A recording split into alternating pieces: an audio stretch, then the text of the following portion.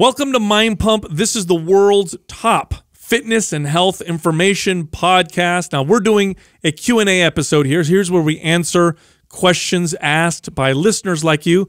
But the way we open the episode is by talking about current events.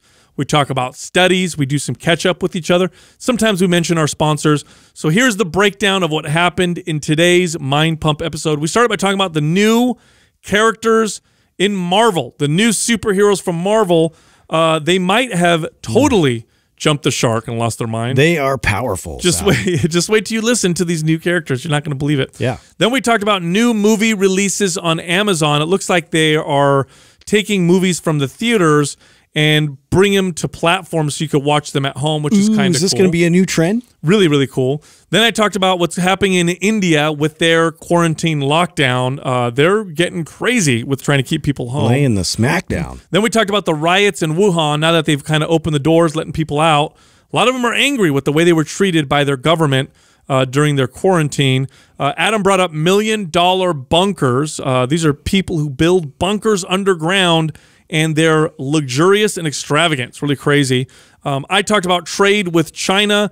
We mentioned Magic Spoon. This is one of our sponsors, and how we worked out a deal with them where they'll be donating a box of high-protein, low-sugar kids cereal. And I say kids cereal because it tastes like the kids cereal when you were a kid, to food banks during this period of time.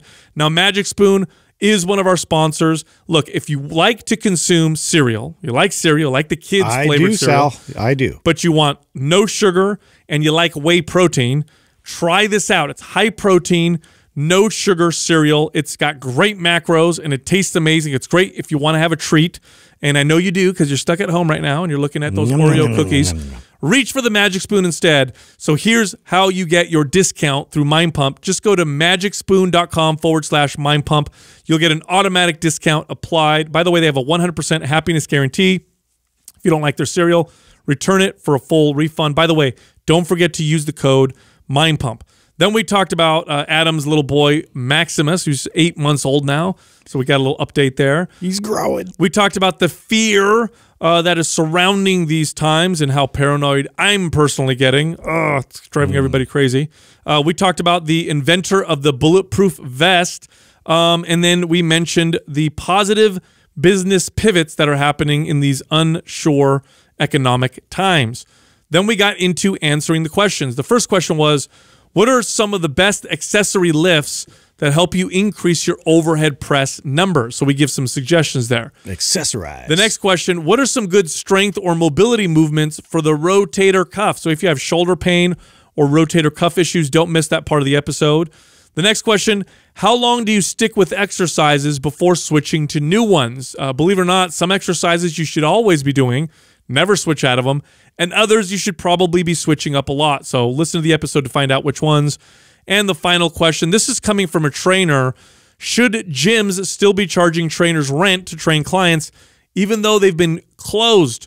So even though they've been mandated closed, what's the deal with that? Should we still be paying them rent? Also, this month, brand new promotion. Last year, this was the biggest promotion we did of the year by far. So we brought it back this year. Great timing too.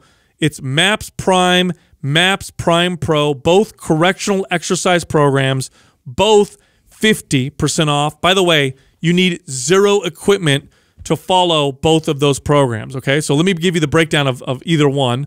MAPS Prime takes you through a self-assessment and teaches you how to design your own priming session. A priming session is better than a warm-up. It gets you set up for your individual body before your workout. So if you have muscle imbalances, if you have movement pattern issues, you can identify them with the self-assessment test. Then you individualize your priming session. Now you do the priming sessions before your workouts, your numbers go up, your strength goes up, you get better results, better ranges of motion, and better control.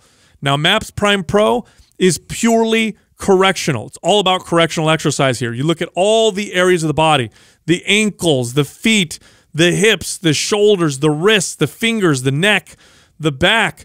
Find your areas of concern, follow the correctional exercise tips and programming in MAPS Prime Pro, and get better movement, alleviate pain, general better mobility. Okay, both those programs, 50% off. Here's how you do it. Go to mapsfitnessproducts.com. That's MAPSFITNESS products.com and use the code PRIME50. PRIME50, no space, for the discount.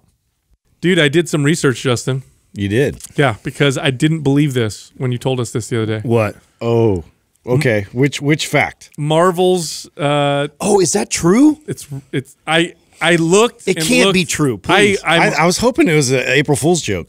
So do I. But it's Marvel.com posted about it before April 1st. So it was like a March 20th article. Then other publications. I think it might be real. I hope it's not. Yeah. It can't be real. Dude. And the people on the left are even upset, right? Everybody is. Yeah. So you got to tell you have to tell them the names. That's so everything. they came out with a bunch of new characters, new warriors or whatever. They call them the new warriors. And they're, connecting to the new generation or whatever. And so two of the characters, they are they're non-binary. Non-binary. What does that mean? Twins. Okay. So they don't identify like male, female. So they're just somewhere in the we don't know what they are. That's not the weird part. Whatever. No. Okay. I mean, you didn't tell me if you're a guy. I don't care. You're a superhero. What can you do, right? Sure. Here we go. The names of the That's superheroes. just where it starts. Yeah. So they're non-binary. The first non-binary superheroes, and one of them, they're twins. Yeah. One is blue. One is pink. Mm-hmm. The blue one is called. Which is ironic. Do you see the irony there? Yes. Yeah, because usually that identifies male, female. No. That's all I'm saying. Yeah, whatever. Anyway, the blue one is named Snowflake, and the pink one is named Safe Space. And what are their superpowers? Yeah. How are they saving people? Yeah. What are their superpowers? Yeah. The Snowflake apparently can shoot ninja stars made out of snow, I think, or ice. That sounds dangerous. Here comes a flurry. No, that's the name. That's the sound. Yeah, that's the sound. That's just what I imagine in my head. Like somebody's robbing a bank. No. What? It's getting kind of cold here. What's happening? The bank robber's like, ow, that kind of scratched me. Man, what is this shit? What are you doing? Stop scratching me. Stop. Oh my God, he saw us. Now I'm creating my safe space. Nobody can penetrate. Get in here with me. My safe space. That's what safe space superpower. Right. So safe space superpower.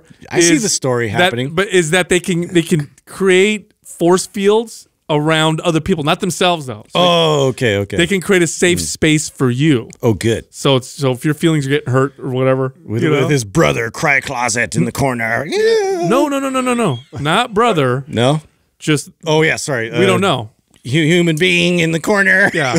I don't identify, but I cry. Yeah. I can't believe. Bro, Disney jumped the shark. Dude, that was 100%. Why? And you know what's funny about that is everybody thought it was a joke because people over here are like, oh, I can't believe they're catering to whatever. Then the people on the other side are like, they hate it too. Oh, it's like totally derogatory. They're like, it's condescending, it's derogatory. I can't believe that they would name a character Snowflake and Safe Space. Yeah. Pew pew. No, shoot their laser guns. That blew up in Disney's face, huh? Oh, dude. So are they still launching? To me, this sounds like something that they had thought of, and then they were going to roll out before like all this pandemic and all this stuff kind of, we all forgot about all this like agenda stuff that everybody was trying to do. What do you think happened? Do you think that they had a big meeting? They're like, all right, everybody, Disney's an old company. Mm-hmm. It's been around for a little while. It's an old American company. Maybe they were all having a meeting. They're like, listen, guys, America's getting woke. Yeah. We got to get more woke. And we aren't. We don't know what to do, what to say. Everything we say is wrong. Mm-hmm. So let's go on social media and find the most, just woke. People, whoever, just most woke people we can. Yeah, that we can find. Let's the hire wokest them. Ever. Yeah, let's bring them in and have them invent our next characters. You know what I mean? And this is what they came up with. Yeah. Dude, Captain Woke would have even been better than that. Dude. Cry Closet? Yeah. I'm sorry. That's the other one. Snowflake? Yes. Yeah. Snowflake and Safe Space. Yeah. What's the other? Which ones didn't make the cut? Feelings hurt her. Yeah. Hey, you're fat. Oh, Cuck boy. Oh no. Oops.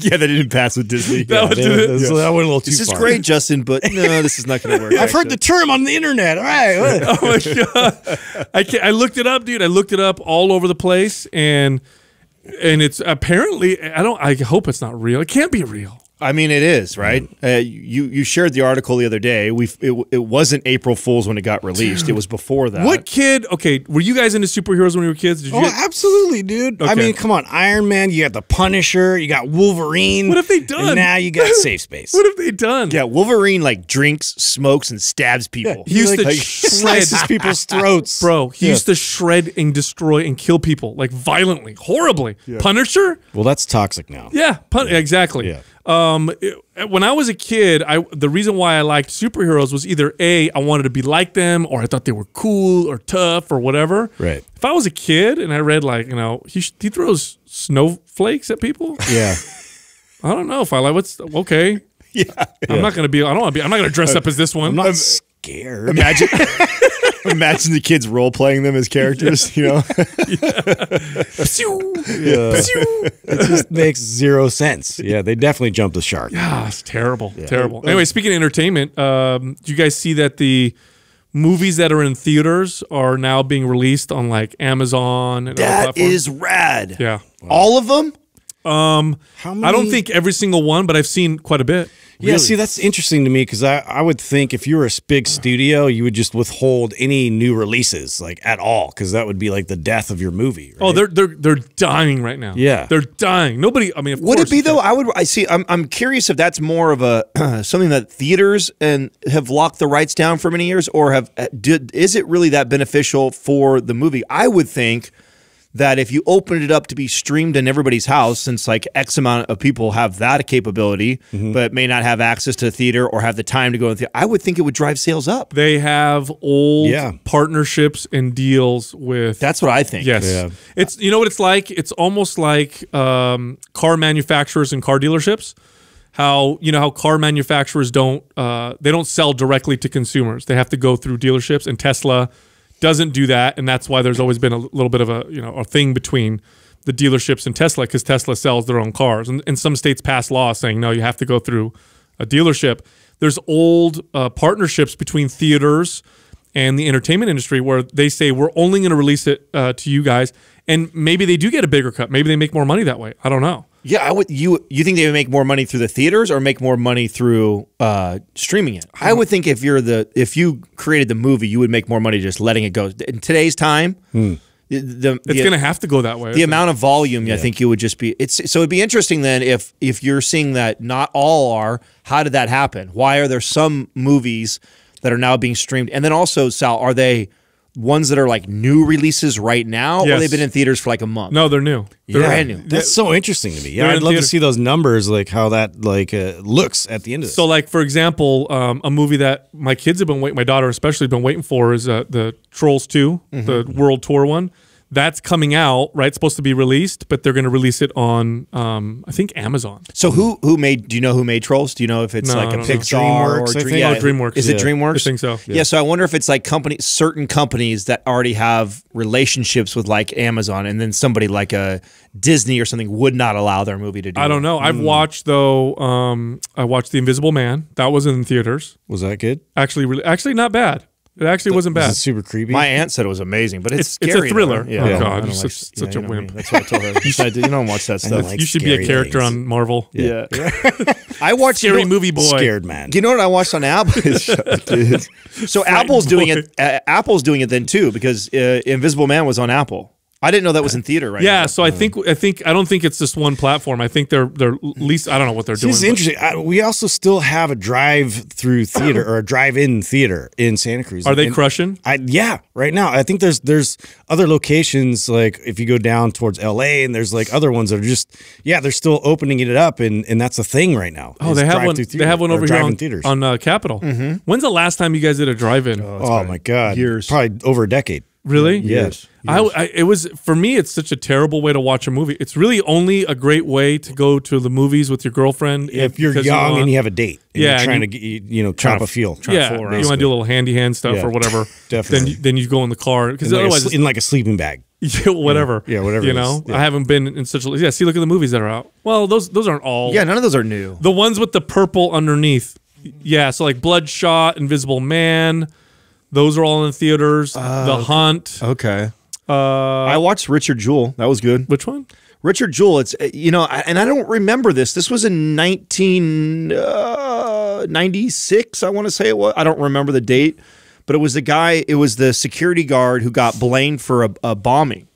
Oh yeah, And yeah, I watched that with you. yeah, it was good. Yeah, it was really good. It was really good. Yeah, I was there. It was good. Yeah, all right. Yes, I were. could contribute. Yeah. You know, I watched Upgrade. I don't think I talked about that on the podcast, did I? No, Whoa. I did. I did a long time ago, Dude. Yeah, it was a great movie. I should really pay attention to you more. Yeah, you really should. What did he just say And the other guess day? what? We're like, Westworld is better than that movie. Sorry. You shared that meme, the video meme this morning of the Jurassic Park. I shared that like a fucking 4 or 5 days ago to Yeah, I our know. thread. Oh, you did? Yeah, You I know know. what that is that it's seeds. You know, like they just get in and then like eventually they grow into I something. just don't know in your brain. the origins of it. That's Yeah, the big yeah. joke here at Mind Pump, right? We credit Sal for every idea that happens. Yeah. It's Yeah. like, this is no matter if it came from Justin, Doug, or no, myself. let's it's be like- honest. It's He like just says it with more conviction. it's like so it's good. 85%. You guys come up with at least 15%. It's such a great idea, Sal. But anyway, I like the fact that the movies are in your house because I think it's great. But they're $20. It's $20. But to I buy see one. it, that's not a big deal to me because you would pay way more than that going to the theater. Yeah, you pay you would. $10 a ticket. There's so- a market there. I would be into that. Yeah, like $20 if you're at home. The convenience of it's brand new. You know, like I like that. I think the move or the pivot for them, and maybe this time starts something like this, is you have the price goes down as it's older of a movie, right? So if it's a brand new release, yeah, I would pay smart. That's a good $25 to $30, maybe even $50 if I really want to see it. You know, $25 to see that movie or more because it's brand new and technically would be in theaters. And then after like 3 months, then it drops to a rate, and then after 3 months after that, then drops another. That's actually pretty smart. right. I think Yeah. that's really smart. Now think of it this way though, like theaters, you know how they make all their money. It's all the candy and Yeah. popcorn and shit like That's that. marked yeah, up I by know. seven the popcorn especially. Yeah. Oh, dude, that's how they and they've been pivoting for a long time. trying box to- of hot tamales is $5.99. Stupid. What the fuck? You Yeah, can get like dude. 15 pounds of it if you Bro, go to Walmart. Let me tell you. yeah. Let me tell you about Italians, dude. Going to the movie, we smuggle all kinds of shit. Yeah. in the Bunch of theater. smugglers. Oh, you're bringing you're bringing dinner in there. And you know, I think sandwiches. and they never, or at least they Oh, don't yeah. for me. Like they don't even stop you from doing that anymore because I think everybody that works there does the same thing too. I know. I think they all know it's absurd. like, ooh, look what I got away with. Yeah. Like, Well, nobody gives a shit. One thing that I noticed is when you're a teenager and you're smuggling shit in, the dude is way more likely to stop you. When you're a 40-year-old confident man, Yeah. and I just got my food in my hand. Oh, yeah. Like, I just, really, are we doing this? Yeah, I don't even say just walk right by. That's You how I know? do. My, as a my matter of pockets. You see this? You see this? This is a flask. Yeah. in fact, Excuse me, sir. What? We have a problem here? No. Just I gotta tear your ticket. Okay, good. you don't even say anything. You don't even say anything. In fact, I'm confident. I bet I could just walk through without buying a ticket. Just don't even say anything. Yeah. just confidently. I know. You know what I mean? Nobody even cares. What's the kid get us? Just keep walking. Walk in and sit down. Yeah, just walk through. If he says something, just wait. Yeah. Yeah, okay. Just Oh, walk you got through your the theater. flashlight? Does that make you important? Yeah, yeah. Or, hey, remember? Oh, you don't remember? Okay. I've had that happen in gyms I've managed where my front desk staff was not. They felt intimidated. Yeah. No, and I've had dudes. I've had members do that too. Yeah, where they just walk by and they're like, you need to get your, and they'll be like, yeah, whatever, and they'll just keep walking, and I'll like, stop them. It's Would you great- stop this person? It's great though when it's it's clever on their part, right? Because it's always like some, 19-year-old front desk girl who weighs like $120 and she's working behind the desk. And it's always some then- middle-aged man. Yeah, and it never happens. And so what's she gonna go run and tackle him? Like, Yeah. no. So he just keeps walking in and she's like, wait a second. What do I do? I didn't get training for this situation. Just grabs a rip fuel right out of the refrigerator. just starts drinking it. Walks over to the treadmill. While he's on the phone. Here, you got a trash can back there? Yeah, Here, yeah, I take got care of you. this. She doesn't want to interrupt him because he's on the phone. Yeah, hold on a second. Keep walking. Where did we do that? We actually did something like that once. Wasn't there like a wine festival or something? Oh yes, when we were in Austin. When we were in Austin, that. Texas, it That's was right. and it was like We're such $100. It was like assholes. $100 to get in. It was ridiculous.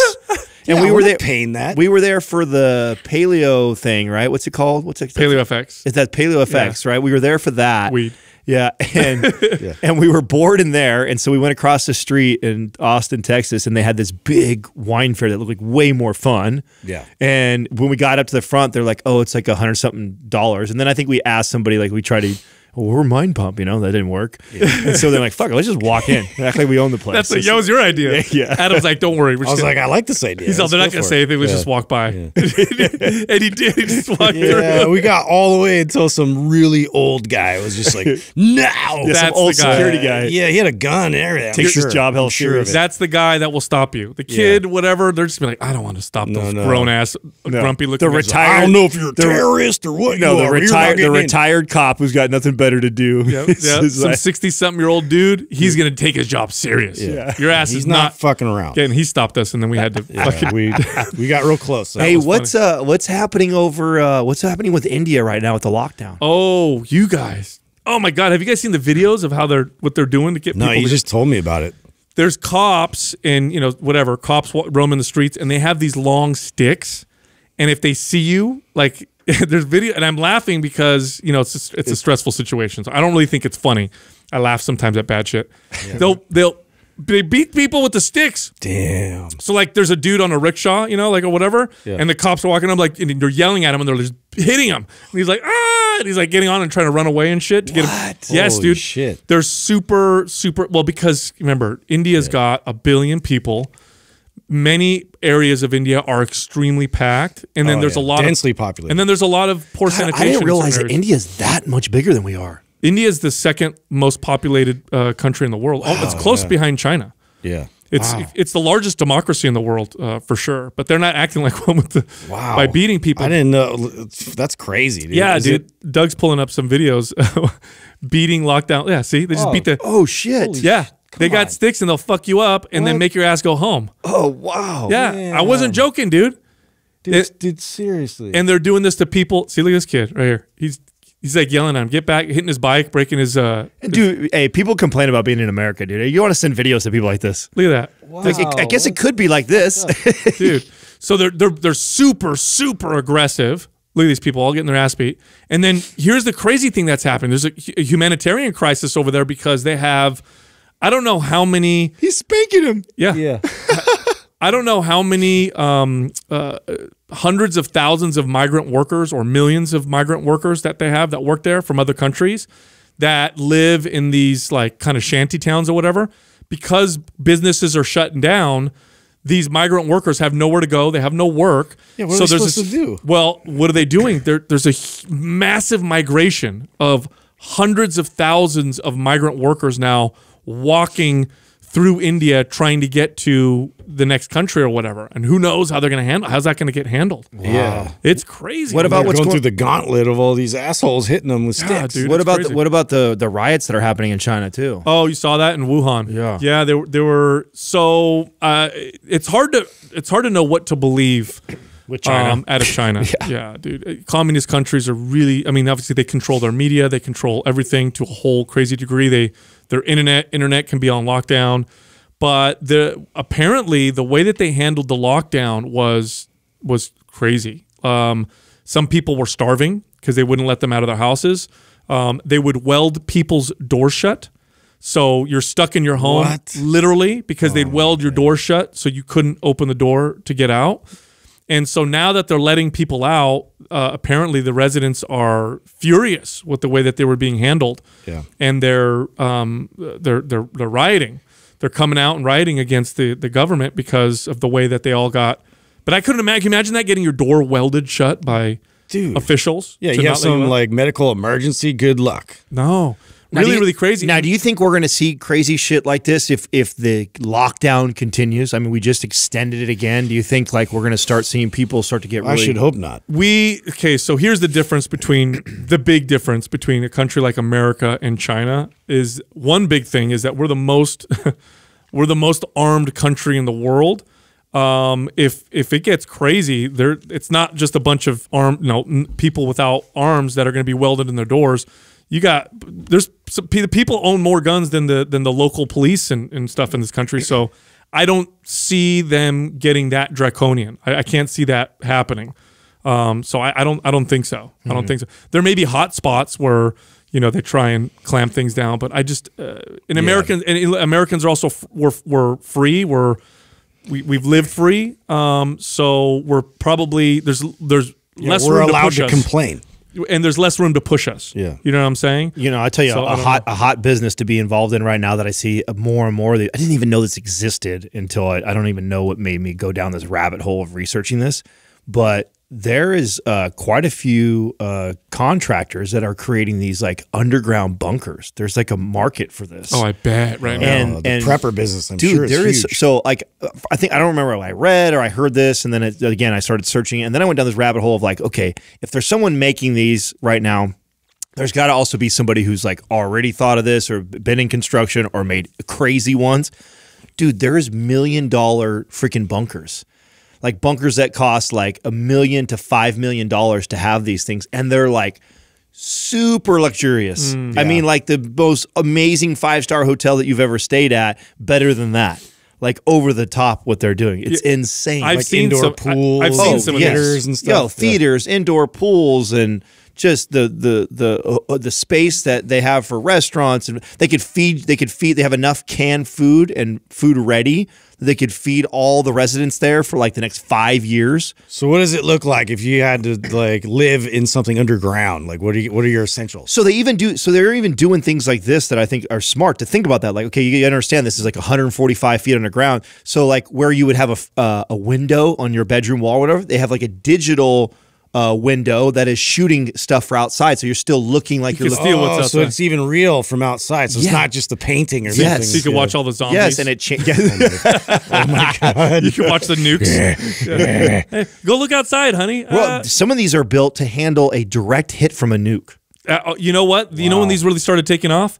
It was during the Cold Yes, War. Yeah, that's when they first started. That's what I read. during the Cold War, and they have air cleaning systems that can handle fallout. So when you're in there and nukes are going off and there's fallout or whatever, you'll have clean air. You've got sewage systems in there, home gyms. They've got theaters. They've got now. You know what's crazy about these things? I want a mini golf setup. That's what I want. Do you guys ever watch The Twilight Zone? Yeah. Oh man, they've got good episodes on stuff like this and how people.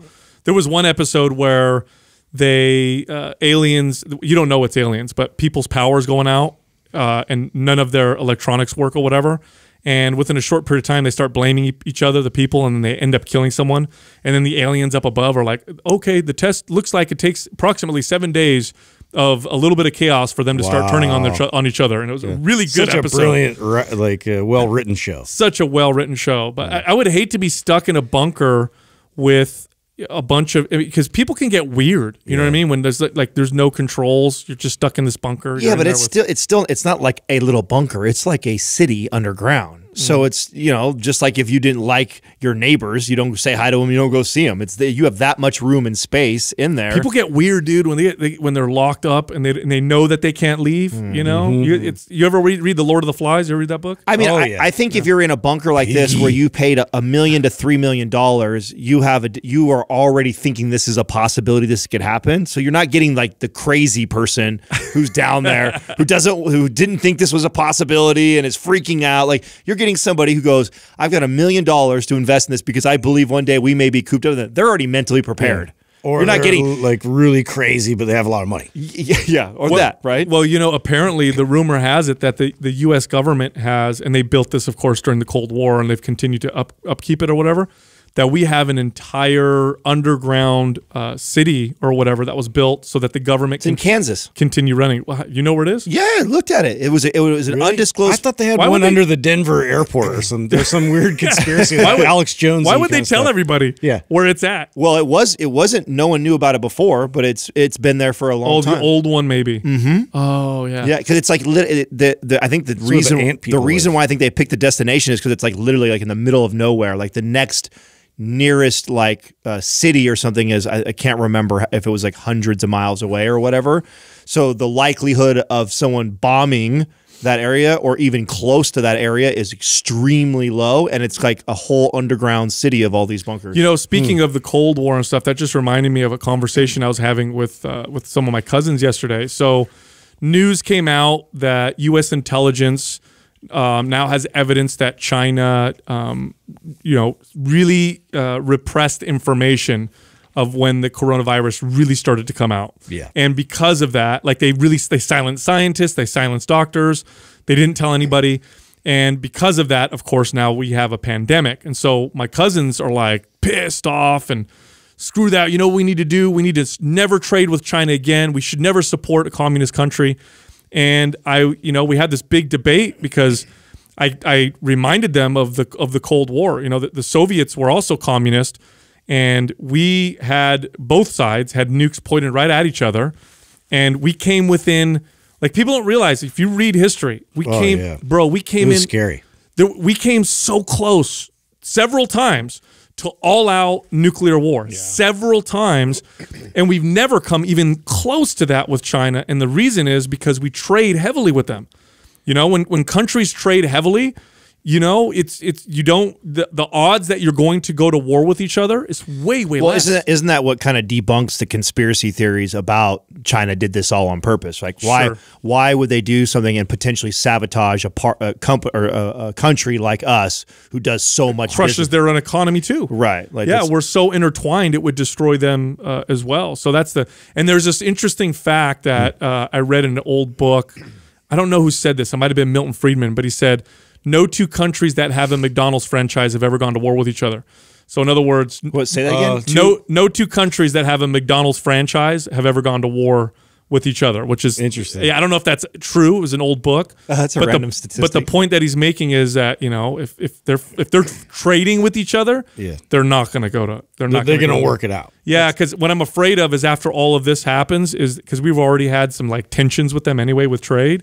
Is that people aren't like, fuck them, cut them out, whatever. Close completely. It's just gonna make. So I wanted to share some cool news with you guys. So I've been going through and normally I don't do this. Normally Rachel or Brianna or Katrina is handling this side with like our partners, and you know, I've actually got on the phone with everybody. I told them, I said, hey, you know, I think it's a good move to have one of us owners speak to them and just see how they're doing and make sure that we're doing everything we can to support them. And so I've been kind of like making my rounds on like all of our partners and talking and seeing how we can support or what they're doing.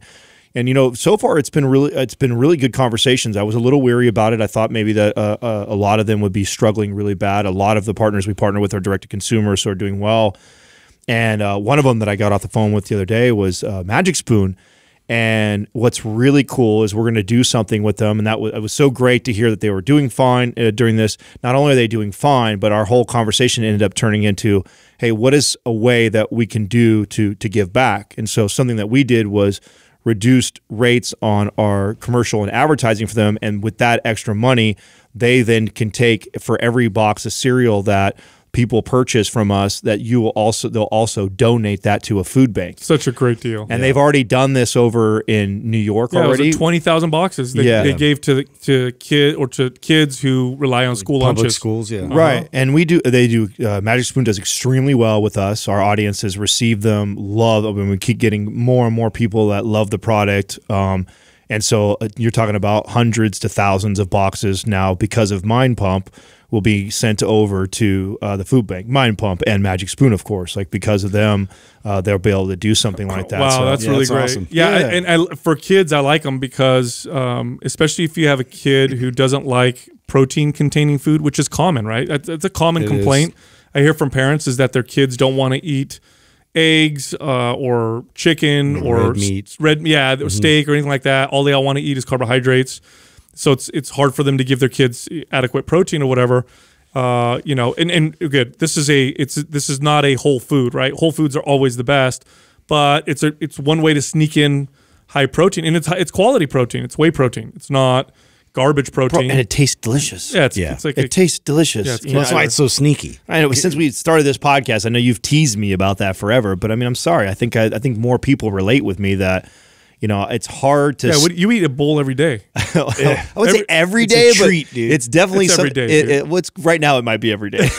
So right now, it might be every day. So it's definitely. Are you still the blueberry? Is that still your favorite? Well, blueberry's hard to get. The blueberry sells out. So I've only got. I'm like, and it's so. I've rationed it by using blueberry with fruity. So I was just gonna say I have one box of blueberry and I have like 10 boxes of fruity. Dude, you gotta ration it. So I'll do exactly that. Is I'll go half of my box of fruity with a little bit of blue because I love the blueberry, so I try and like stretch it out as long. And it's a good combo. Yeah, though. no, it mixes perfectly well together. But you can seem to get fruity still, which is my favorite too.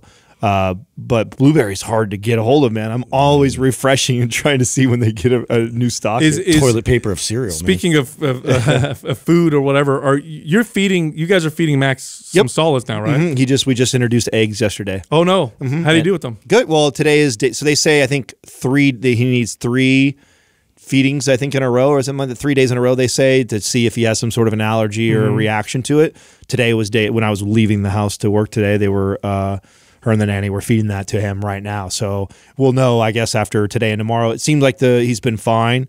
We've introduced, let's see here, chicken, beef, avocado. Now, how do you give it to him? You guys blend it up and then mix it with something? Yeah, we make everything that he has is whole food and organic. That's the first kid. And and we wait till 2 or 3. Yeah, that's what everyone says. You know what I'm saying? I don't.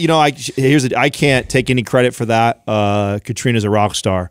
And she probably wouldn't be able to do that if we didn't have support. If we didn't have support to take a lot of the load off of her, I can only imagine how hard that is for the average person. So when I say things like that, I'm extremely grateful and blessed for the support that I have, because I don't expect that every parent could handle or do that. It's just, I know it's a lot of work. I take Katrina almost every night is, planning what he's going to be eating in 2 or 3 days and blending it all up and then freezing it and getting ready for that. And so, and then again, she has someone who's assisting her to make sure that she can help while she's also working. And he's 8 months?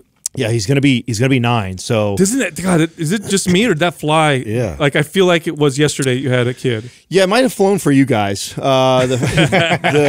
always does. First 6 months is very Twilight Zone, man. It really is. It's like that's the hardest. Yeah, and I him sleeping on my chest and things like that. Like, and you're like, oh my God, you're so in love with this thing that you have now that you're so bonded and connected with that you've never had anything like that. So all that's amazing. But it's very, Twilight Zone of just, it's the same. It felt like the same thing over every single day. That's why they call it the grind, dude. Yeah, this first 6 months is like a grind like that. At month 7, you really started to see kind of a personality coming out, like him being a lot more aware, being able to distinguish the difference between mom and dad, and like, all that's happening right now. And now he's obviously sitting up really well, and he's like, just the first day, the other day was the first time that he like sits through me reading a book to him. So I've literally now, I think I'm on like the 5th book now. I've been reading to him since like almost day 1, but it's not. You can tell now he's into it. Yeah, it's not really reading to him. It's me reading children's books because he ain't paying attention. You know what I'm saying? He's sucking on things, looking other places. He's not even looking at the book in front of him. But you can tell that his sight has like fully come in, and his depth perception and colors and everything, because now when I open the book and sit him between my legs and read to him, like he's listening and he's paying attention to it, which is cool, Yeah, but it's even still so early there that, I can only read like one short book to keep his attention span. After that, he gets restless and wants to do something, but that's already been a leap. And those things I couldn't do those things in months 4 and 5. Like, so that stuff is cool. It's crazy how fast they change. I mean, it's like I remember coming home and my kid being different from the day before. Like all of a sudden they said something new or their personality changed. I'm like, holy cow, that was you like did. And there was a God, where did I watch this? There was I think it was on Netflix. I can't remember where I saw this. Anyway, there was this docu-series on babies and children. And one myth is that children and babies grow a little bit every night. Oh yeah, that's the Netflix series that I talked about. It was that one, right? It's really good. And there was a lady that did some pioneering research and showed that kids do have growth spurts. That they won't grow, and then all of a sudden, boom! It's just explosion of growth. And it's crazy, like an inch overnight type of deal. Insane. Yeah. And that's why, and parents have known this for a long time, where your kids are like grouchy or pains that they didn't have before. Or all of a sudden they're sleeping like crazy. Like that'll happen to my son. He's a teenager. They eat like a horse all of a sudden. Oh, that'll be my son. All of a sudden, like last night I made burgers. So I made these little burgers with like smaller pieces of bread. So they were kind of like, not quite as small as a White Castle burger, but not as big as a massive burger. So they're a little smaller. And my son's over, he ate like 4 or 5 of them. And he's just like, do we have anything else? I'm like, you're growing. Yeah, you're going through a growth spurt. Something's going on. Either that or, like when you haven't seen like a cousin, a nephew or someone like that and like it's only been 2 weeks or something and you're like, oh my God, like you swear you grew like 4 inches since I've seen you. Like it's, you obviously can tell there's something happening even that short. When you hear that as an adult, it's totally not the same. Yeah. Wow, you look bigger. Yeah. What happened? You look old. You got fat. I mean, I'm totally having baby fever though right now. Where Jessica's going into her 12th week. And I think next week the baby's supposed to be the size of a lime or something like that. Yeah. Did you follow that? Oh God, are you kidding me? Yeah. Katrina is like all that stuff. I've right now, kidney bean. Last night, I'm teasing her about this last night because my youngest brother and sister who like I played a role in raising because we were over 10 years apart, right? So I was already a young teenager when they were infants and toddlers. So back then. Baby monitors were just an audio thing that you put in there, and when the baby cried, you go in there and you check. Well, now technology, like his heartbeat changes, his temperature changes, the fucking cameras on him, he moves, we get a fucking notice, like it's like it's crazy, like the ability to. And Katrina is like, she watches him the whole time he sleeps. And I always tease her. Like she's got the iPad who's linked and showing it. Then she has her phone that's on it. And we're like sitting on the bed and we're talking. And I'm like, she's got the big iPad that's going of him. And then she's got the phone in her hand and we're talking. I'm like, would you relax? Well, because right now what he's doing, like he's just learned to roll over in his bed. Mm-hmm. So he's rolling over in the bed and she wants to keep going up there every time she does it. She's like, I want to make sure he's breathing okay. I said, honey, if he's not, he'll move. Like he's breathing okay. She's like, he's never rolled over till just now. Are you kidding me? And I'm like, hun, he's already, it's instinctly built in him to want to breathe. He's already he's 8 months old. He's past the scare. He's past the yeah. But they still tell you statistically that some kids, all it takes is that half those statistics that never, like, that's the thing. Like, I was so glad when Courtney stopped working in pediatrics, because it's like you get like all those statistics you mention all the time. She sees them all. She sees the worst case of every one of those, and it's like the 2 to 5% worst case scenarios, and then brings that kind of information home, and I'm just like, oh my God, okay, it's how I gotta calm you down. It's how I feel about what's going on right now with COVID. Oh, yeah. I mean, everything is if it's not scary, it's not going to get shared. It's so hard. I'll tell you what. I am living through it myself. I mean, this is like one of my biggest triggers, and I'm living through it. And so it's hard. You have to have a daily practice to tackle it. It's not as easy as saying, don't freak out, it's not a big deal, here's the real numbers or whatever. You have to like daily check yourself, daily do the things. Well, it's hard because it is a big deal, right? It is. Hundreds of thousands of people are probably going to die. That's a big fucking deal. Yeah, but you don't. What ends up happening, like with someone like myself, and I'm sure there's people listening who can identify with this, is that I'll sit there and I'll have looping thoughts of worst case scenario. Oh, I know. Oh my God, what if my mom gets sick? What if my dad? What about my kids? Oh my God, and then my son will cough upstairs. He was doing his homework upstairs and he drank some water, went down the wrong pipe, he started coughing. Yeah. Immediately I'm like, why are you coughing? What's going on? Hey, how you feeling? Yeah. Are you okay? And Jessica's like, dude, you need to chill the fuck out. And I'm like, oh my gosh, dude, this is totally. Oh, my two best friends, we have these threads. Like there's days I choose not even to go on it because it's like that's smart. I just it's because it's this sharing articles about oh my God, China lied about this. Oh, look at these new stats. Oh my God, New York's spiking over here, and it's like all this frenzy and craziness, and like I try and stay in the middle. Like I really feel I really think it's very important that we social distance and we do our due diligence as a community to do the best that we can to not spread this thing and interact with each other. And to me, that is the best and the smartest thing that all of us can do. But at the same time too, I don't when you see the amount of things that people die from everything from suicide to AIDS to influenza to car accidents. I mean, hundreds of thousands, millions of people die a year from all of these tragic things, but yet we still drive in a car, we still potentially hang out in a facility that has somebody that has AIDS, we still do all these things and still get by. But because this is such a hot topic right now, and because the way the news perpetuates the information, sometimes I wonder if the panic and the stress that we are causing on ourselves may induce more harm than the actual likelihood of you getting COVID. It always does, right? It always does. You need to have rational fear. Easier said than done. Again, I'm speaking from personal experience, but it's thinking of the potentials. It's worrying about stuff that's not happening right now.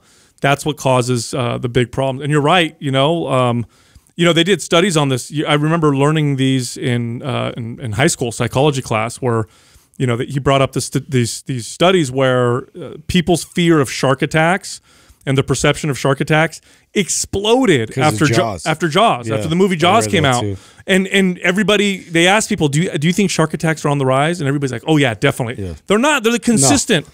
All year long, and people are more afraid of getting a shark attack than drowning. And which the odds are way more that you're going to drown. Yeah, exactly. Yeah, it's really weird. It's really crazy. It is. Yeah, I had one fun fact though I wanted to leave us with here. There was I was researching, and I had no idea who created the bulletproof vest. So I guess it was a pizza guy in Detroit who had. What? Yeah, who had basically, he was trying to like protect himself because he'd been shot like 2 or 3 times previously to this, and then got a hold of Kevlar and then started experimenting with it and actually like shot himself to see if it worked. Wait a second.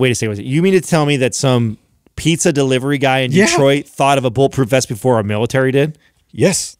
What? Yes. That can't be true. Isn't that crazy? That's beyond crazy. What was Kevlar used for before bulletproof vests? Yeah, that's a good question. Was it for crashes, I think, or something like that? Something like that. Wow. Yeah, but it's crazy because it's not like the first attempt in history. I think it was the first with Kevlar, because before that, I'm sure they used metal and like, like a knight would wear those chain-looking, like, right? Right. Yeah, I mean, so. You can't be walking around with that. Yeah. Let's see. So how do you say Casimir Zeglin was a Polish engineer born in 1869 near Tarnopol who invented the first bulletproof vest. So that was the very first bulletproof vest, but not the Kevlar one. Not the Kevlar one. Yeah. Huh. But, wow. But I just thought that was crazy. That pizza guy. You never know. That's why I'm thinking, like, with this whole scare and everything, it's like people's ideas are going right now crazy, and they're trying to invent things. I'm so glad you brought that. And that's the thing. I'm going to try and bring that for our conversation, is some of these positive stories of people that are entrepreneurs that have pivoted hard and quick and are having success. Talking to an old high school friend of mine, good buddy. He was actually talking shit to me. He said that my Dallas Cowboys are the Tiger King of football because we just signed Aldon Smith, and if you don't know Aldon Smith has been bounced around from teams because he was on Niners there. Oh my God, he's got so crazy. many. He was actually at David Lee's birthday party that I was at, and I met him, and there was probably, I don't know, 30 or so professional athletes and myself there. Wynn was there, the agent we just had, and he was a total immature kid, asshole. Like, you could just tell. It made sense why he gets in trouble in the league so much just by seeing the way he interacted at a really fancy dinner and stuff. So he's teasing me about the Cowboys picking him up and talking shit, and that led me, hey man, how's your family?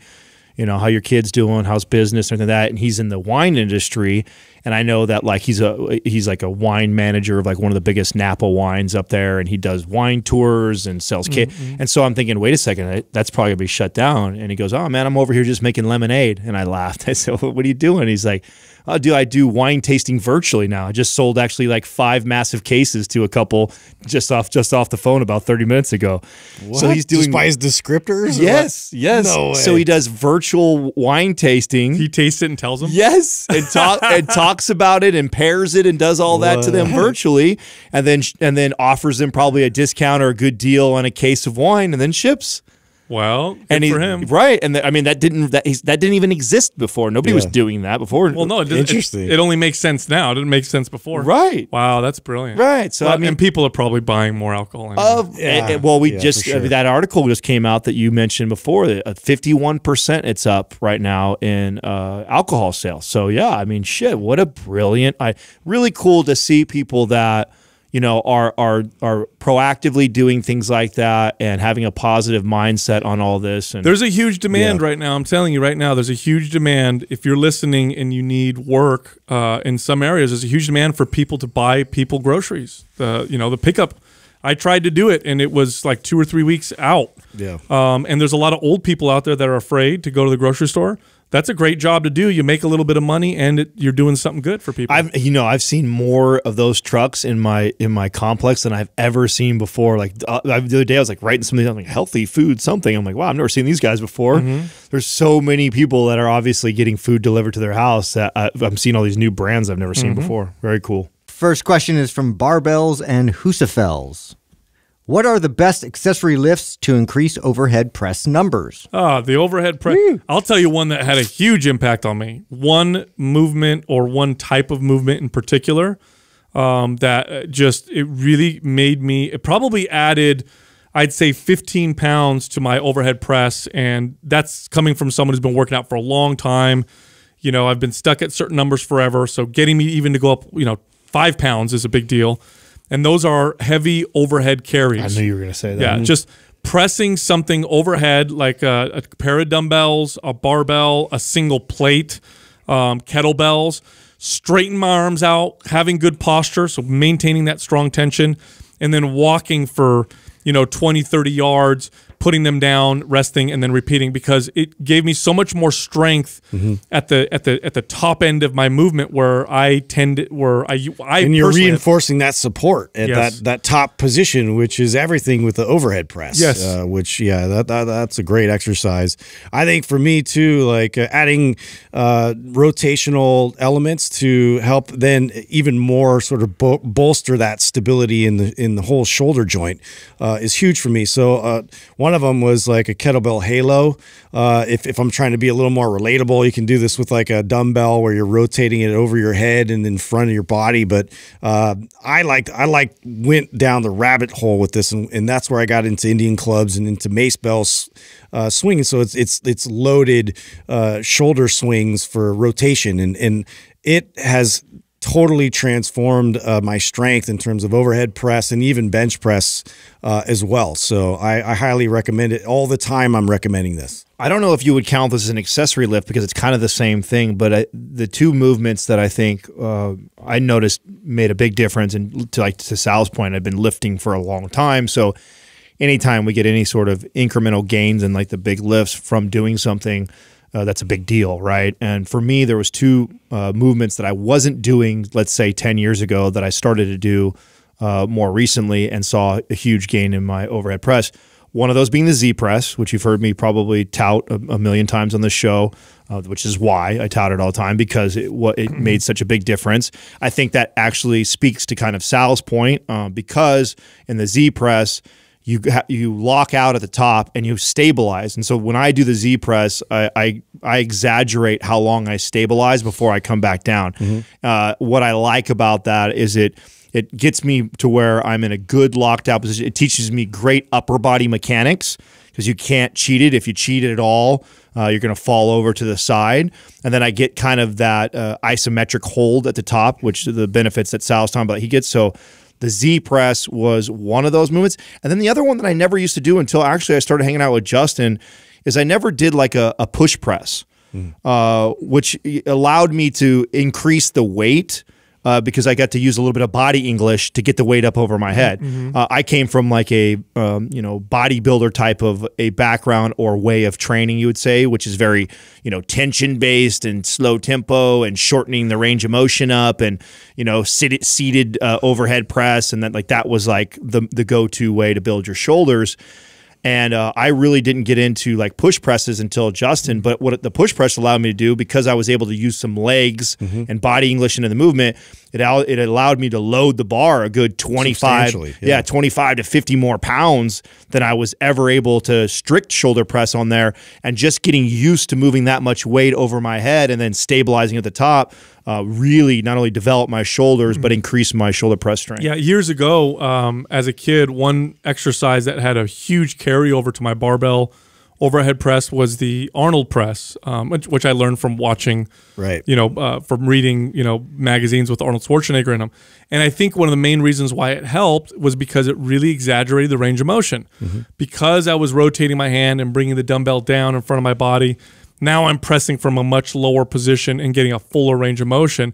Now, what's even better than an Arnold press, in my opinion, is a kettlebell overhead press, because it's very similar. Yeah, because you can keep it like relatively close to the body the entire way through because of the way it's loaded, and it promotes that nice natural spiral line that you can press your way through, so you get that rotation in your wrist and your elbow and your shoulder all simultaneously, and so it's like your body responds to that to build a nice stable joint there. All right, next question is from Braden Schutz. What are some good strength or mobility moves for the rotator cuff? Man, back in the day, this was when I first learned about strengthening the muscles of the. Well, so first off, let's go into the rotator cuff. Yeah, what it's responsible for. So the cuff itself is a part of the shoulder blade where certain stabilizer muscles attach to that affect the shoulder. So you have these what are called big prime mover muscles. So like you're pressing overhead or you're bench pressing, you're using these big, the big muscles of the shoulders, the front part of the deltoid, the side, the rear part, the muscles that make up the deltoid. But there's deeper muscles that control your arm's twist, the rotating that happens. So like, let's say I throw a baseball and I throw a baseball real hard, the muscles that stabilize the shoulder are really what helps slow my arm down. Or if I throw a punch or a frisbee, it keeps your bone in track too, so it keeps everything in the right spot. Right, and so the reason why there's so many issues with the rotator cuff or the muscles that stabilize the shoulder is because we tend to work the big muscles, we work the big movements, and we don't strengthen the support system so much. So then when you go and do an explosive movement or you push really heavy weight, these stabilizer muscles can't keep up with these big muscles. Now, I remember when this first happened to me. I was in my teens. I was in my late teens, maybe 17, 18 years old. I'd been working out now for a while, and I was starting to get pretty strong. My bench press was getting up there. Overhead press was getting up there. I could do heavy, heavy rows. And I remember that I had this string of kind of shoulder pain where my bench press would go up a little bit, and then my shoulder would kind of tweak a little bit, and it would go back down. I couldn't figure out what was going on. And this is back in the late 90s. I used to read bodybuilding magazines. Well, in the back of one of the bodybuilding magazines, there was this device that worked on the rotator cuff, and I think it was called a shoulder horn or something like that. Couldn't remember. I can't remember what it was called, but it held your arms up. So you put it around your neck, and it went around your arms, and it held your arms up kind of in this like T position. And then what you did is you held dumbbells and you rotated back, flip them back, and it was the first time I'd ever been exposed to a external rotating type movement. So I, of course, being a frugal kid, I read that and I said, oh, I can do that without that thing. And I went up to a bench, put my elbow up on the bench, and I started doing this external rotation with a really light dumbbell.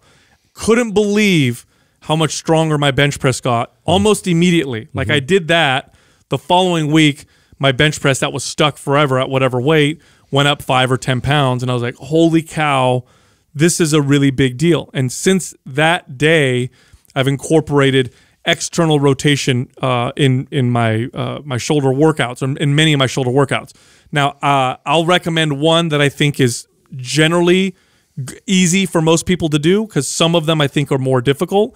It's a targeted movement for part of the stabilizer muscles that I think a lot of people tend to have issues with, and those are the ones that externally rotate the humerus. So I'll kind of try and break it down here on the podcast. So what you do is you stand with your arm at your side, elbow bent, have a resistance band attached to something, and then just rotate while keeping your elbow bent and stuck to your side. Just rotate your hand out and bring it back in. That's it. Very basic movement. Very direct movement on strengthening some of the muscles that I think a lot of people tend to have issues with. Yeah, I like face pulls too, like in terms of like emulating a little bit of what you're talking about with the cables. And I use that a lot as a primer, getting into overhead pressing for that specific reason. It's really prime, that external rotation. And again, this is where like I don't really know any other movement that nails all the different functions and the rotation of the shoulder better than a heart swing.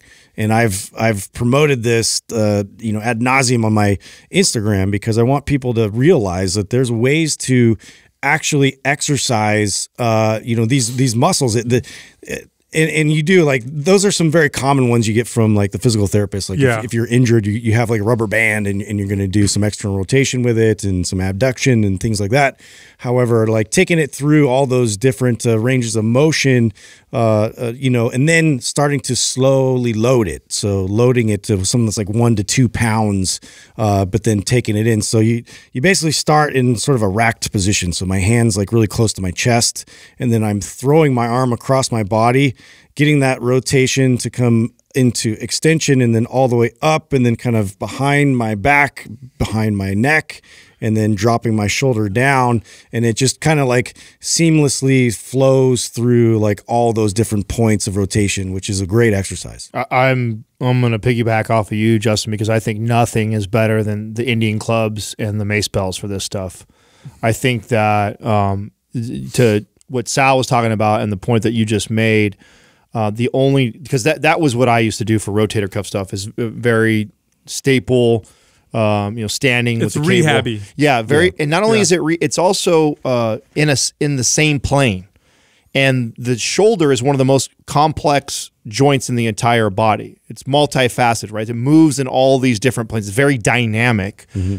And the reality of it is rarely ever will you ever move your arm or shoulder in this exact same plane whenever you do normal things. You're going to move in multiple. So I like to strengthen and work on the rotator cuff in something that's more dynamic, like Indian clubs or mace bell. I think, again, this was something that you, Justin, really introduced me to and has now become a staple in my routine. Before that, I was like Sal. I was the kid who found the rotator cuff exercises. I also noticed what a big difference it made on my bench press. Not only how much stronger I got and support I felt, but I just didn't hurt as much. Like I used to always, like my shoulders would kind of bother me all the time when I would do heavy chest. And when I began to start workouts with rotator cuff exercises, I noticed that it would alleviate that. So that was like the big connection for me first with that. And then when I got introduced to the Indian clubs and mace belt with Justin, what I found was, this is really cool. Once I got good at those movements, I could just start every kind of upper body. If I was ever doing chest or shoulders, I always, still to this day, start my routine with just a quick little Indian club and mace bell warm up. And I've over time gotten stronger and stronger. So I'll never forget the first time swinging that mace bell. It was awkward and hard, and 5 pounds of it was weird, and the Indian clubs, the super light ones, were difficult and challenging.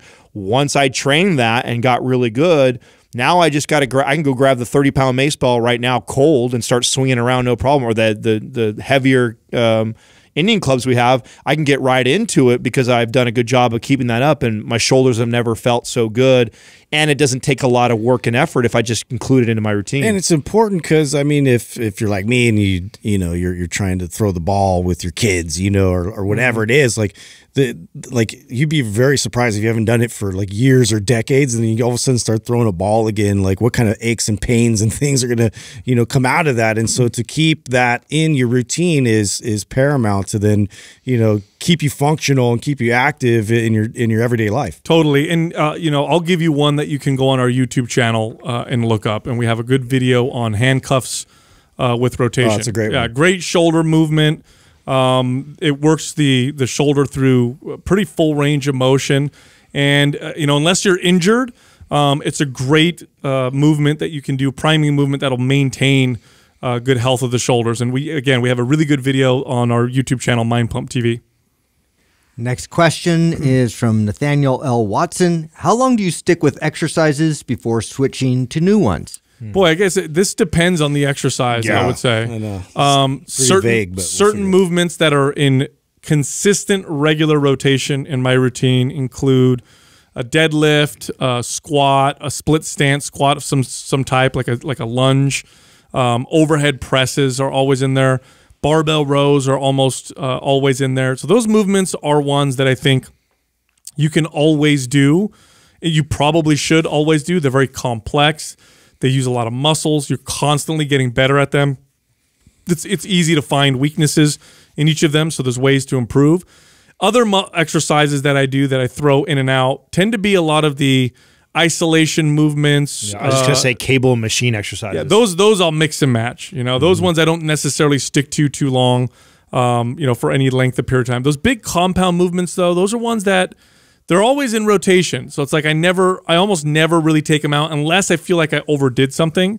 Like That's the backbone of your workout. Yeah, like I took deadlifts out for about 4 weeks because in squats because I needed to work on my unilateral strength. But then I threw them back in, and you know they're consistent again.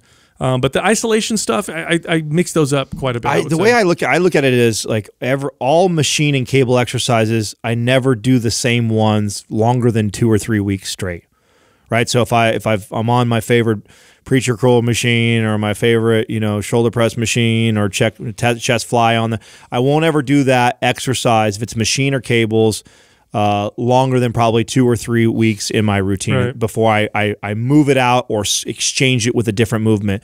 But a lot of your dumbbell and barbell compound lifts, and I'm trying to like rack my brain right now of like something like just what I would move out of my routine, stay in my routine. Just variations happen, right? So like, let's say, a bench press, barbell bench press. Well, if I've been doing flat barbell bench press for 3 weeks, then I move to incline barbell bench press. Or, if I did that, then incline, then maybe, so the first 3 weeks I'm doing flat barbell bench press, and the next 3 weeks I'm doing incline barbell bench press, and the next 3 weeks of that I go back to flat, but now I do dumbbells, dumbbells of flat bench press, and then I kind of rotate through like that. So there's staple moves that I think belong in most everybody's routine. I mean, there's always exceptions to the rule on somebody that probably should be focused more on corrective exercise, or they have very specific goals, like performance goals. Like I guess that's different. But for the average person who's just trying to be healthy, trying to be strong, trying to build muscle, trying to lose body fat, the big compound lifts should always be a foundation in your routines, and maybe just variations, because we can squat like 10 different ways. Right. I mean, you could Zercher, you could front squat, you could back low squat, you could do low bar, you could do high bar, you could do narrow stance, you could do wide stance, and that's all a squat. It's all a barbell squat. But it's done, 7 different ways and variations that will create some sort of novelty for the body and create new stimulus in a sense for it. So, but it's such a good move that you don't want to eliminate.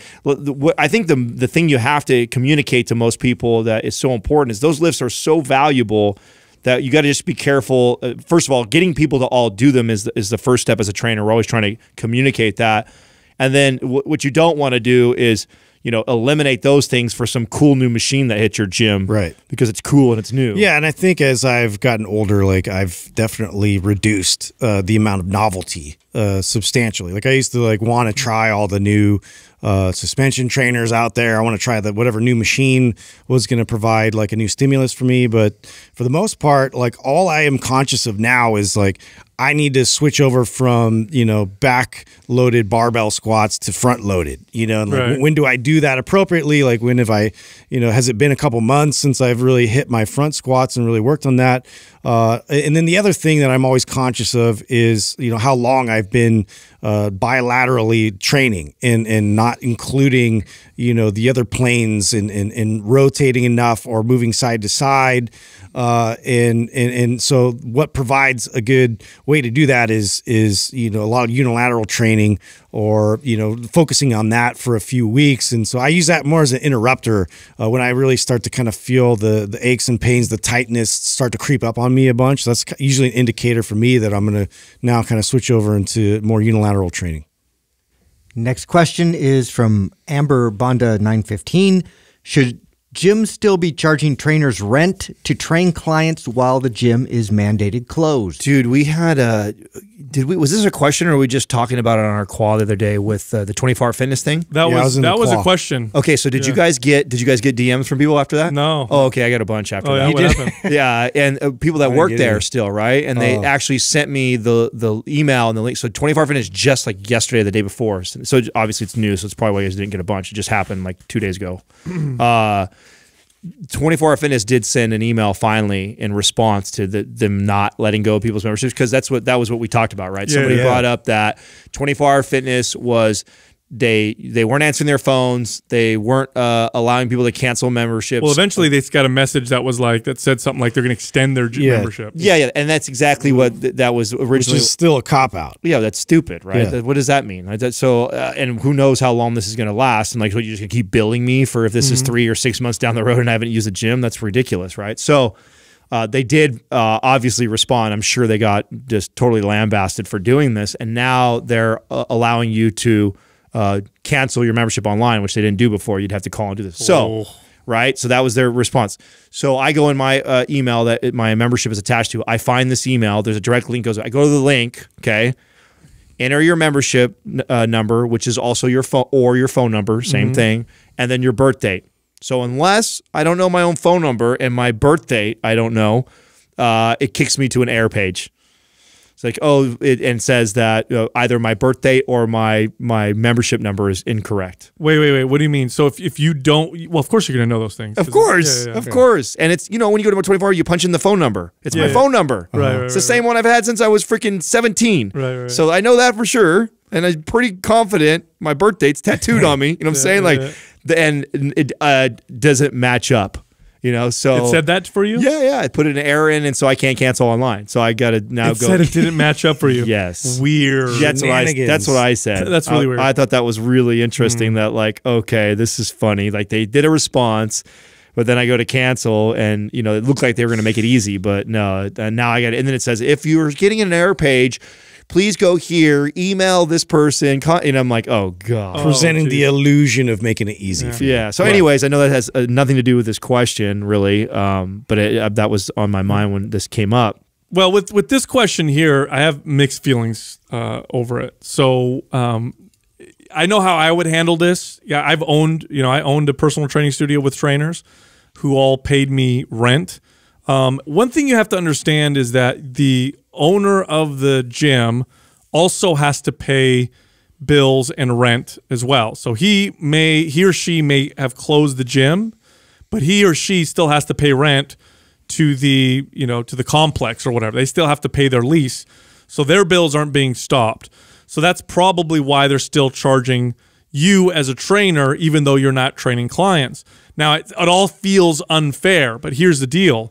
If everybody stopped paying, then when it was reopened, then you might not have a job at all. Now, here's how I would handle it. I would call every single one of my trainers and have that conversation, and I would tell them, and I'd be very transparent. I would say, look, here's what's going on. Here's what the bills look like. I can't afford to run this with everybody paying zero.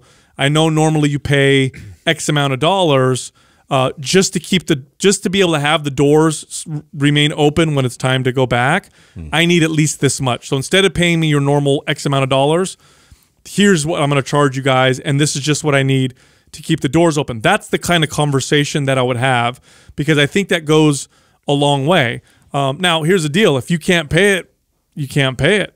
He or she can't force you either. You may be in contract, but good luck coming after you, after a time like this. But that's a tough situation. No, that isn't. It'd be interesting to. I'll have to reach out to our friend Scott over at Red Dot, because this is right in his wheelhouse, and he's dealing with this right now. Right, he had to shut down his facility. But I also know they're doing a lot of things in response to this. So I agree with you, Sal, and how I would feel about it as a trainer. I guess how upset I would or would not be would be on how much the owner is also helping me come up with ways to continue to make revenue, right? Totally. Like I believe over at Red Dot, I believe that they're still creating virtual classes and so they're creating things that is allowing these coaches to still interact with the community to keep things going.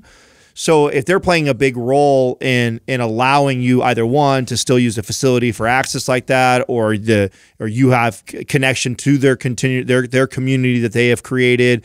So if they're doing things like that are still helping you some way, I do see a lot of value in supporting them and helping them. And maybe that's at a reduced rate, or maybe it's a full rate. I don't know. It really would depend on how much I'm being impacted by it. But if I can pivot as a trainer, start to go virtual, and they're assisting me, my ability to do that, and it pretty much guarantees that if I keep paying that they'll still be able to have their doors open in 60 or 90 days.